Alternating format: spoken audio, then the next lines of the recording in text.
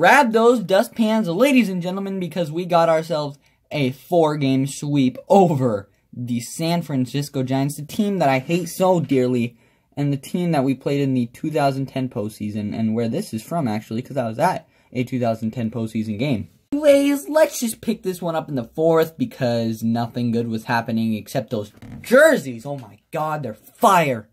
Yeah, basically, we're down 3-0, and it doesn't look good. But Velasquez settles in after the 3rd inning. But in the 4th, the Phillies rallied for 4 runs, the biggest coming off a Carlos Santana 3-run home run to get the Phillies a lead 4-3 and keep it in the lead. But, you know, insurance runs. Odubel Herrera stretches his streak to 39 games, and that's crazy in itself, but he also drove in Cesar Hernandez to push it to a 5-3 lead in the 5th. And then in the 7th, if that wasn't enough, Odubel does it again. Another RBI.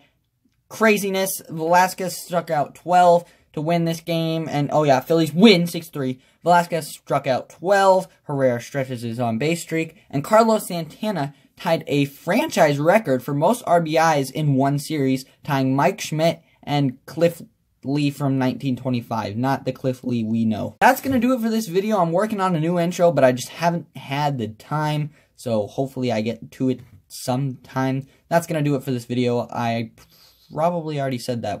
I'm so lost right now.